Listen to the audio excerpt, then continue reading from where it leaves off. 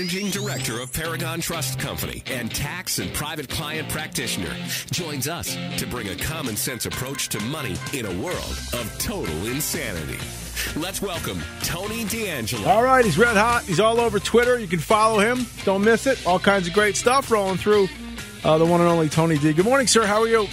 Good morning, Lee Elci. I'm proud to be among everybody. So, in the midst of a crisis, do you take off and go to Israel or go to, I don't know, Italy for you? Oh, we're going to look at that. I mean, in the continuing amoeba, or whatever you want to call it, or the morph or the mold that's in Connecticut, I think it's important here because since this is an amoeba, a mold, I'd like to follow up some of the things we've discussed in past weeks.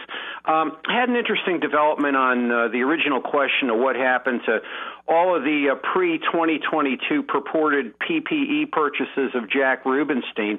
And this would be the $15 million that there's nor hide nor hair from. On Friday, I had a very polite email from the Department of Public Health saying there are no other records to give you, Mr. D'Angelo, regarding these purchases. So for that $15 million, we are in a classic case of hide the ball.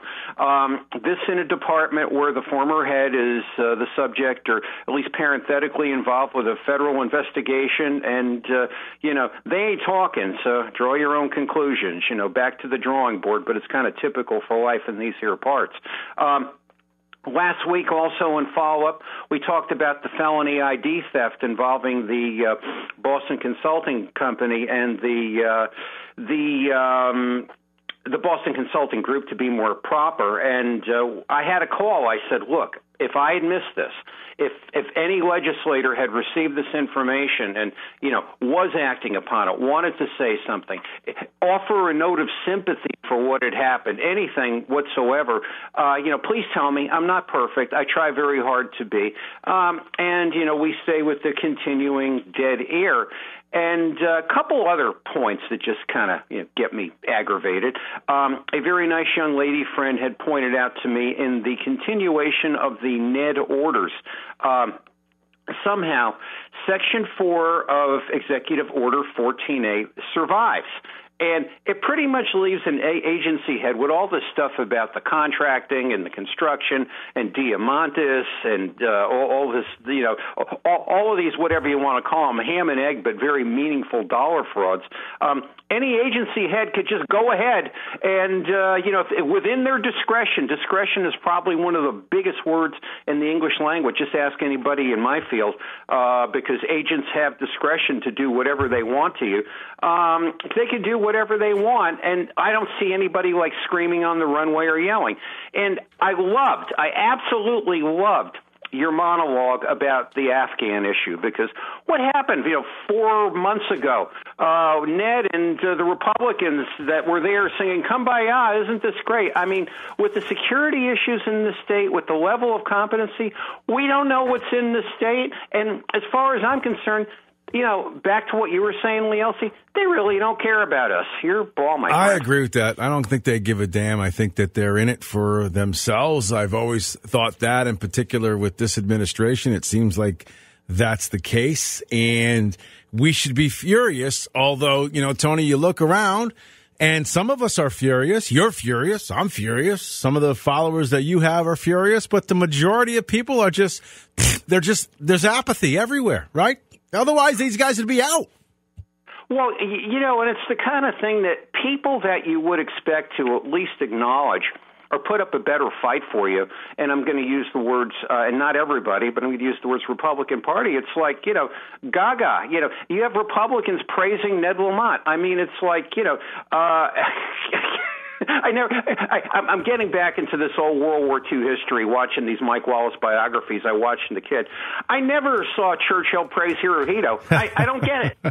I don't get it. I think you're 100% on to something right there. And I do know this. Here's what I do know. There will be, and I get this part of it from some of the legislators where they'll shrug their shoulders a little bit and say, well, there's really nothing that we can do to prevent some of this stuff. And my response to some of that stuff is, yeah, there is. You can just go on the Capitol steps and either call a press conference or start talking about it and start, just make something. A lot of noise. Pound your fist on a desk. Get a camera, because we're living in the world of an age of technology. Let everybody know that you're not happy with this stuff. You're not happy that we're coddling criminals. You're not happy that fentanyl is on our street corners. You're not happy that, the governor is getting away with no bid contracts. Let us know. And then if enough of you up in Hartford do that, you've got something.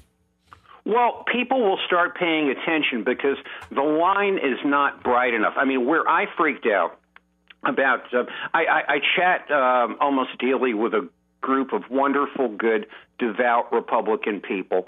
And there was a press conference, I believe it was in Danbury, where the governor and the mayor, it was kind of a kumbaya thing and involved Western Connecticut State and I said, guys, I don't want you to answer this for me. But I'm troubled seeing this. What is that man, mayor, doing with that man, governor, now? Not only does this send the wrong message in the light of your average voter, it's like, hey, great, Ned Lamont's doing a good job for the state. I mean, it's like, and it's the kind of thing that, there is a time for participation. There is a time for bipartisanship. But right now we're dealing with a sinking ship. And it's sinking on so many levels. And people think, and this is the thing, the mindset, and I didn't necessarily wanted to go here, but I'm glad I am. The mindset is such that, we can do what we did in 2004 and everything will be right again. I've just picked a year out of the air. And it is an entirely different world, and they just don't see it. Yeah. Tony D is with us. He's with us each and every Tuesday. We chat about pretty much whatever's on Tony's mind that day, which is good because a lot today. It's a lot. It's always a lot. And by the way, just a side note, if you have questions or comments or concerns and you want to throw them at Tony, feel free either to contact Tony directly or send them to me. And Tony, if you want to, to get it back and forth with some of the listeners, how would they contact you? Sure. The Twitter's great, at TonyD'Angelo7. If we need to go to email, we could chat there and then we could take it on to email. That's fine. All right. What's next? I always appreciate it. But I guess this comes down to this whole thing of, with all the things that are happening, Lee Elci, it's like the big kahuna, Ned Lamont, continues to skate and there's not enough pressure on him. And I don't get it. Look at what happened as we started this conversation. You've got all these issues with, all the frauds, all the thing. They've got Josh Cabal. They've whisked him off. As the investigations mount, the two functional people in this investigation are nowhere to be found. And where is Ned? What do? Well, you follow the racketeer's playbook. You go on the lam. You get out of the area. You lie low until the heat is off. So he goes to Israel. That's his real name, Ned Lamont, L-A-M, on the lam. But, like any other good racketeer, this is what you do. So you go on a trip to Israel. Look at the connective tissue here, which absolutely freaks me out to no end, but nobody's saying a word other than, on this particular program. He's on a plane. He's going with members of the Digital Currency Group, the University of Connecticut, the Connecticut Department of Economic and Community Development, and Connecticut Innovations. So this is all on the state nickel, and we've been down these organizations on this show, and it's to what they've been doing. He is also, it's a fintech trip. He's there with these people. Look at these players, just by way of review. The Connecticut DECD, $200 million in 10 years. Money just gets thrown all over the place. They threw money to the Digital Currency Group, of which the Lamont family currently is invested in. That was the whole thing on November 29th. My belief is you've got to abolish this organization or go in with a blowtorch and do something. You just hand out money, and the answer to the continuing failures is you just throw out more money. Connecticut Innovations, $589 million over 10 years. They're also one of the founding investors in Semaphore. The Digital Currency Group, this is all going to Israel, folks. The Lamont, the prior and current investments, $400 million, $55 million pledged from the Department of Economic and Community Development. I mean, Ned and the digital currency guy are on this plane at taxpayer money. Nobody's saying a word. It's like Right. I got to live in bizarro world. This is absolutely unbelievable. And then we've got the lovely University of Connecticut. Let's look at them, right? They've got the little tech incubator. We'll get to that at another point. That'll be a whole lot of fun. Lost its tax exemption 10 years ago. A $50 million investment in the Cayman Island funds. How'd that get there? Who even knew what the Cayman Islands were in the state before Ned Lamont? And a foundation of 42% in private equity. We have no idea how many net investments are in there. And I mean, I actually have heard candidates, I've actually heard members of the Republican Party say, well, I think this is good. I think this could be a good thing. Are you out of your freaking mind? I mean, like it's like the Afghan thing. This is the whole idea in the state. And where I really fell off the chair, let me just say this. The Lamont family has, through Oak HCFT, 6 corporate investments that I've counted in Israel. Pagaya, Cryan, Nanagu, Authentics, Rapid, and Panaris. I mean, it's like, is there any accounting for, is this guy trading here privately on the state nickel? I mean, if I am a private businessman, which I am, and I go to Los Angeles, California, and I want to stop and see, the Rams game or something like that, and, or I want to, not that you really want to do much over there these days, and I have a trip which is business and pleasure, I have to carefully account for my days and carefully account for my time. But here is this guy playing on the state nickel with bazillions of dollars, and nobody says a word. And it's just, I just don't get it. It's absolutely amazing. But one thing that really knocked me off my chair, there was a press conference this week where the Republicans had come out and said, there's time we had a bipartisan investigation of all this. Personally, I think you need a blowtorch. But a representative, Tammy Zawatowski, if I'm pronouncing that correctly, made a statement which knocked me off my chair. She said, it's time that we require quasi-public agencies to abide by the same transparency and ethics as state agencies. Her words, not mine. Okay, are you going to go after the Yukon Foundation? That's what I want to know. If it's just going to be these, construction things here and there, hey, that's cool. That's low-hanging fruit. But what about where all this other kind of advice and consent goes on? I am so tired of it, Lee Elci.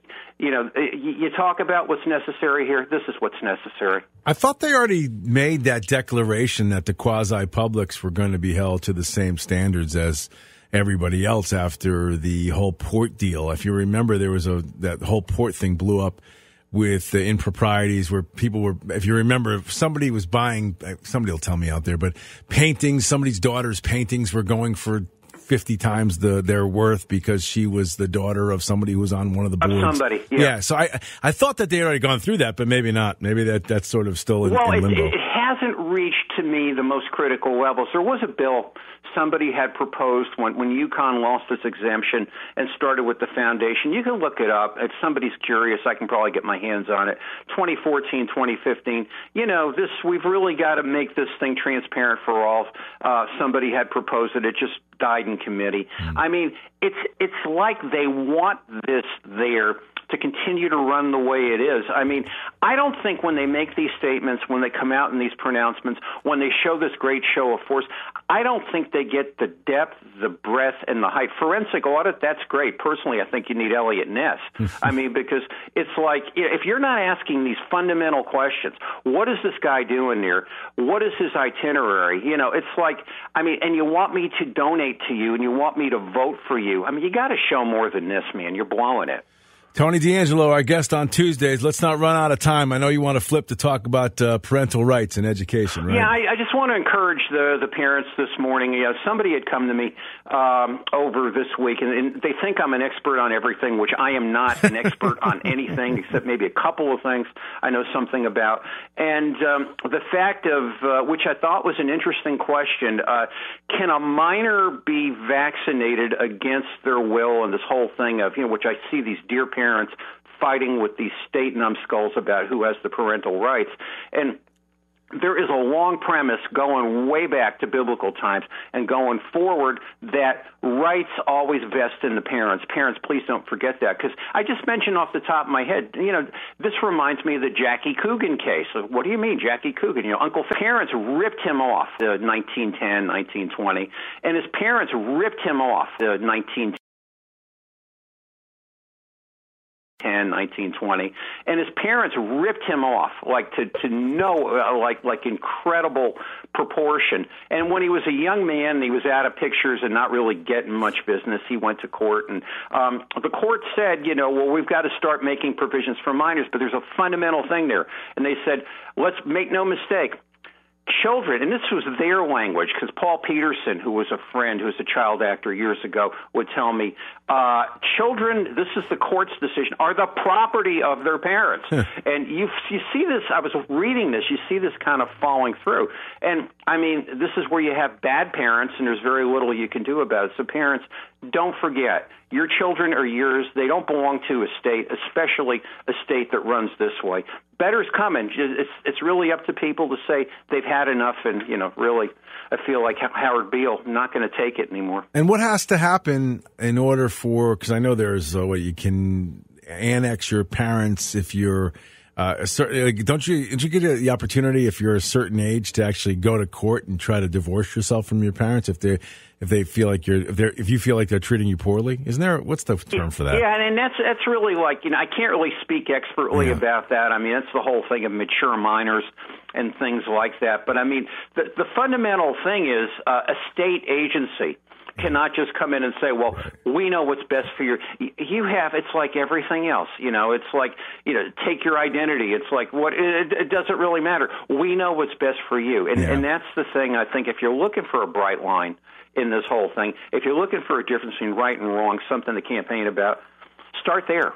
It's interesting that you just brought up a point, like you sort of looked at the other side of it, but what if you had a really bright, articulate 14-year-old and their parents were insistent on getting them vaccinated and the kid didn't want to? What happens then? I think it goes right to the rights of the parents, because it's the thing of, there's good and bad in everything. We say in trusts and estates, good and bad wills, good and bad trusts. Yeah. They get admitted. But the fact that they're bad does not underlie the fact that, the authority of the law supports them. You just got to play what's there. Right. That's always been my view. All right. Tony, one more time, your Twitter feed so they can follow. Tony D'Angelo 7.